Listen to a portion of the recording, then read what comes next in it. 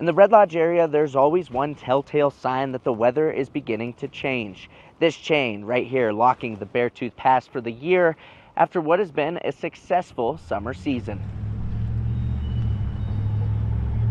Admittedly, Jody Roning's timing couldn't have been worse. We started this and I quit my job right during COVID. That bold decision to open up her own business called Market 5555 in downtown Red Lodge was greeted by a worldwide pandemic. A lot of turmoil, a lot of uncertainty. And that proved only to be the beginning. And then the next year we had the fire where Mount Maurice burned down, and they evacuated town right up to the forest station. Then of course 2022 was the floods. Suddenly Roning's business was 3 years old and still struggling. Your first 5 years in a business kind of is a make or break, and when 3 of those years are so uncertain and so awful, you really do kind of rethink your choices.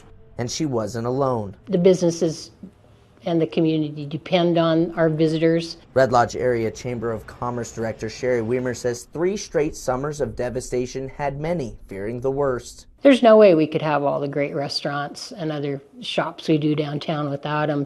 But this year, Mother Nature had this mountain town's back.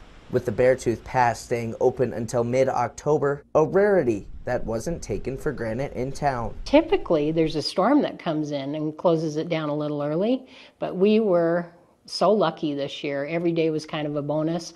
This is what a real summer's supposed to look like. Much better sales than we'd had the prior 3 summers. A big relief for Roning, who knows how desperately her business needed some normal. I would not be here without the tourists. I really wouldn't. In Red Lodge, Charlie Kleps, MTN News.